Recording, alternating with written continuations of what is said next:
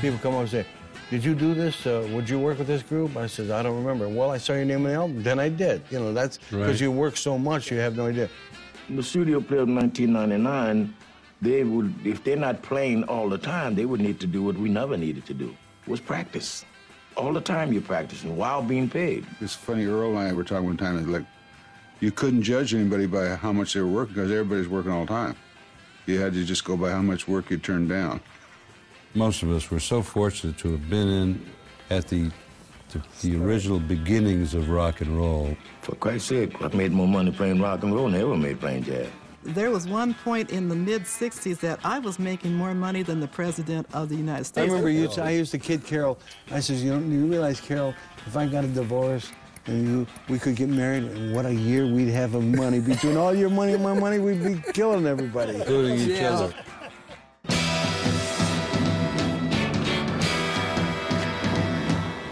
This is where we did Sinatra, Dean Martin, Sammy Davis Jr. We did everybody in there. It's just an amazing place. In my particular case, I bought an incredible mansion in Hollywood. I had a magnificent yacht. I had a gorgeous Rolls Royce. But out of nowhere, I had a wife who all of a sudden declared, I want a divorce. What? What are you talking about?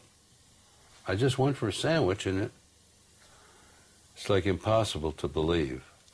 And in order for her to get paid off, you sell everything you own. I had 170-something gold records, had to sell them all. The house was sold for a third of what it was worth.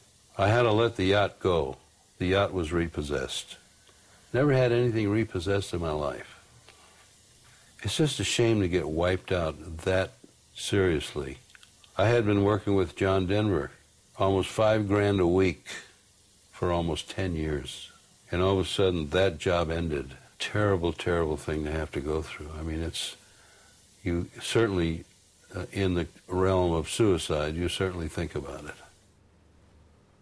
I was working in Scottsdale, Arizona, and I was a security guard, plain and simple. Here I went from all this money and this magnificent estate and everything else involved, and all of a sudden I was reduced to living in a closed closet. Came out of about 23 rooms in Hollywood, and it was like the end of the world.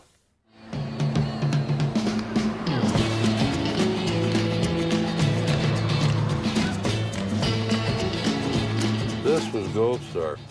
So this is it. This is what's left.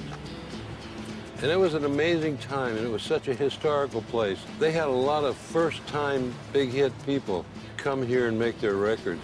Across the street, we recorded the Captain and Tennille doing Love Will Keep Us Together. Boy, they had a #1. It was Record of the Year that year. It was my last Record of the Year.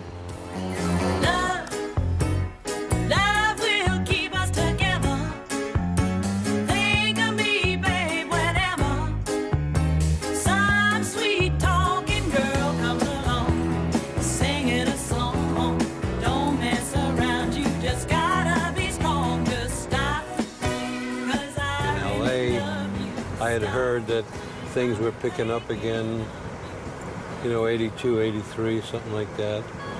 And then I was also getting a few calls. All of a sudden, I was working again.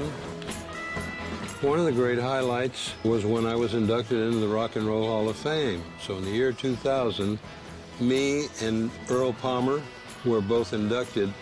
You know, Earl was just, I can't thank him enough. Earl recommending me in the beginning, it made a name for myself. It really was that simple. You know, I've always said, if you love your work, it's not work. You know, we loved our work, man. That's how we could work day and night, because we loved it.